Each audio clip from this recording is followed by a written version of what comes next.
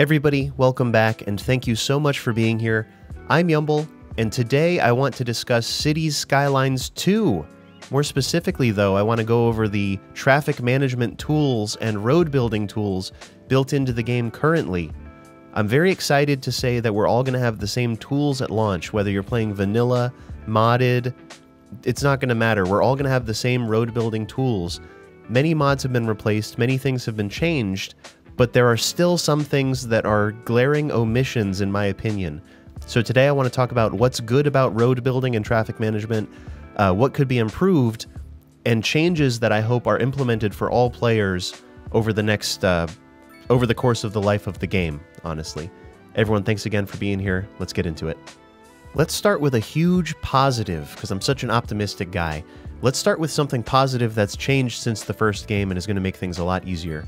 And that is the road tools. The way that roads are drawn, the way that networks are stitched together in this game is so freeing, freedom.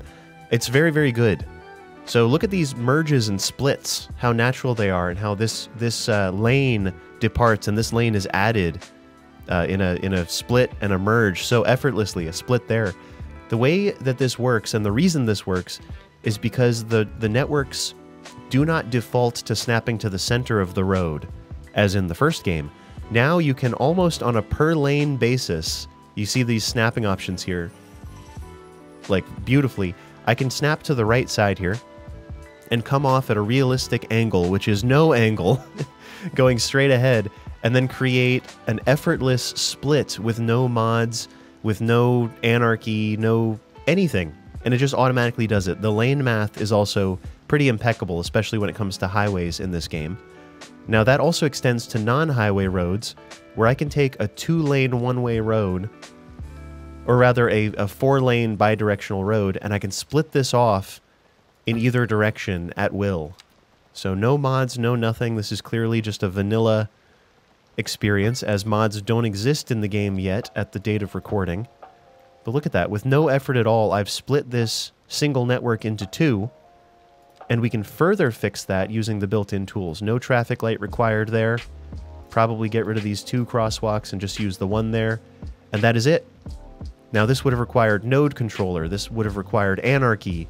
A small list of mods would have been required to make this work in the original game, and I've just done it effortlessly. So Cities Skylines 2 is off to a great start in that regard. I really love the network options built into the game day one. So for instance, this is a 3+2 network, which was not available in the original game for a very long time. And the point of this, and generally asymmetrical roads are used for this, for turning pockets. And I love that the game intuitively knew what I was going for here. So we have this 3-lane road on this one side. Departing lane turns left, that becomes a dedicated left turn. The other 2 lanes are straight through. The game knew what I wanted here, and I think that's beautiful.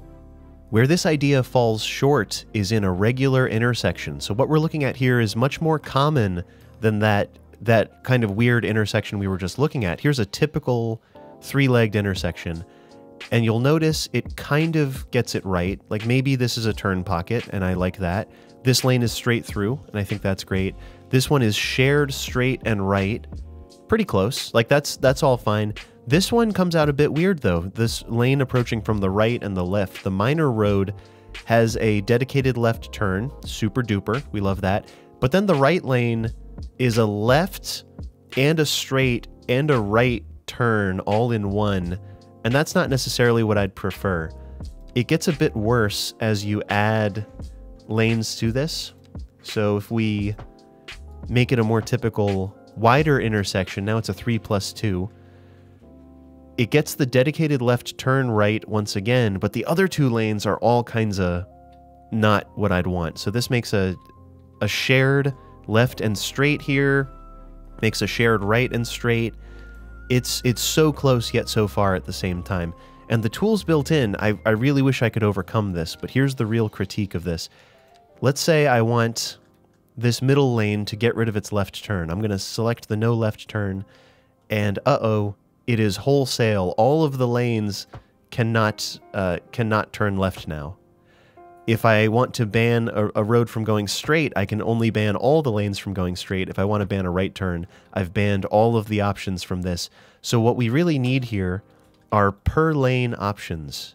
I really want the developers and everyone to hear this, and I really hope it happens rather soon so we all have access to these tools.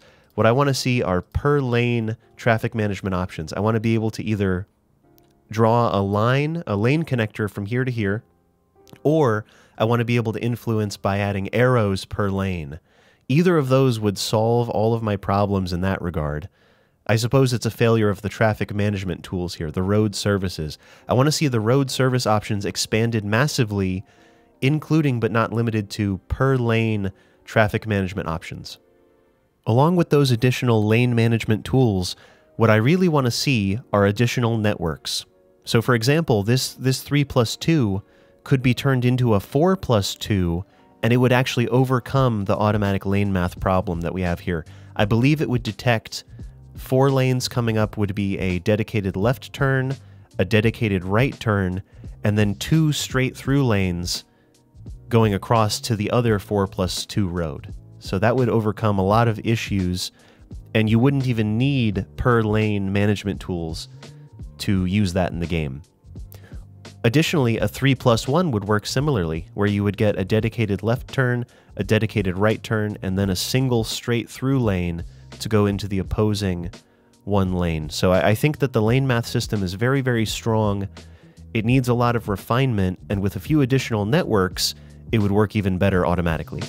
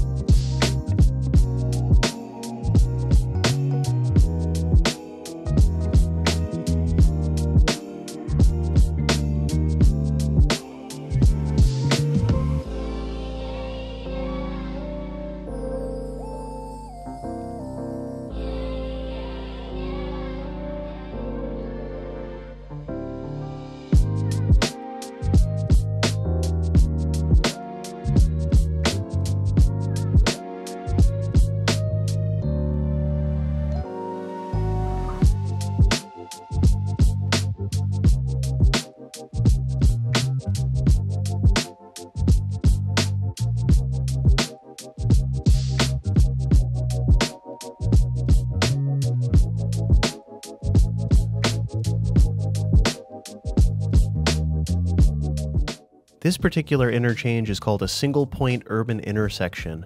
All of the moves that I just made with developing all these roads and making all these connections would have required maybe a handful of mods, probably 5 or 6 mods at least, to make this shape and to make this functional. Let me show you what's going on behind the highway here. So just using the built-in tools, we wind up being able to make a pretty advanced intersection here where left turns are allowed to happen at the same time.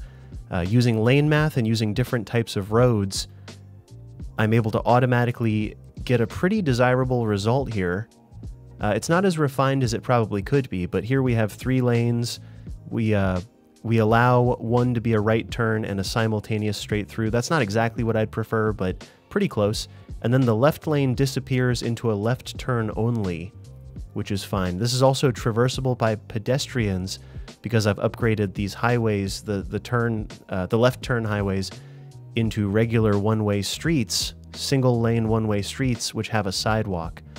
I'm not saying it's great for pedestrians, I'm just saying you can whip up a design like this without mods, without any extras, just built into the game. I really think that's good. Is it as refined as it could possibly be? No, certainly not. There's probably a dozen little changes I'd like to make, some of which I can make using the built-in tools, and then others would require more advanced traffic management tools. Like this traffic light here is a 3-phase light. There's a phase for the left turning traffic from the highway, a phase for the left turning traffic going onto the highway, and then one additional phase for the straight through traffic to make it through. But just the fact that I could whip this up so quickly and fairly effortlessly is a testament to the power of the new road system. I think it would be wrong of me not to touch on roundabouts in this video and just say that I think the way roundabouts have been implemented are fantastic, probably better than the first game. Certainly for somebody playing the base game, this is much better. But even for those playing with mods, I think this is a huge improvement. I'm going to replace this intersection with probably a medium roundabout, and it automatically sets everything up, which is beautiful. The size of the center kind of paved, or the center circle there, are what you're really changing. That's what you're changing when you do a roundabout, but the configuration stays the same.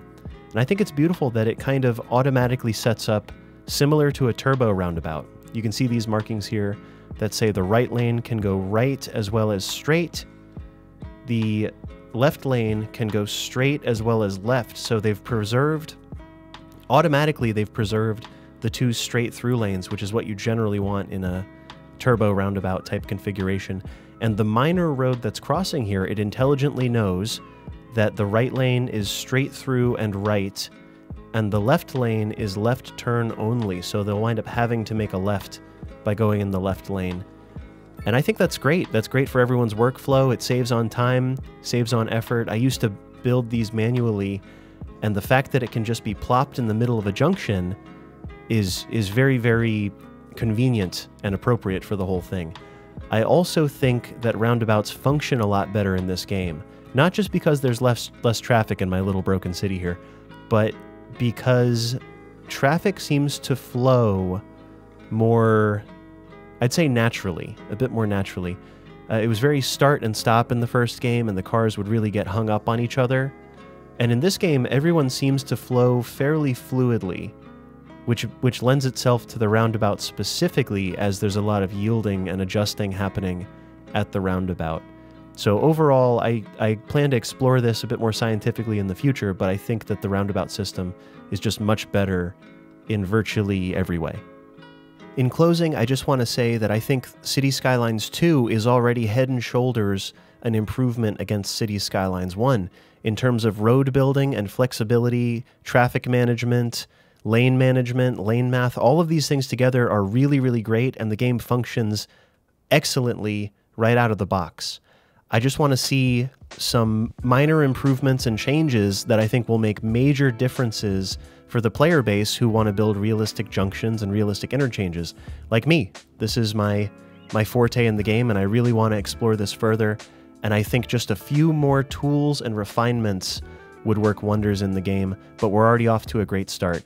Everyone, thanks for hanging out. I've been Yumble. Feel free to check out a stream sometime, and feel free to join the Discord if you want to talk more about Cities Skylines 2. That's all I've got for today. I'll see you in the next stream or the next video.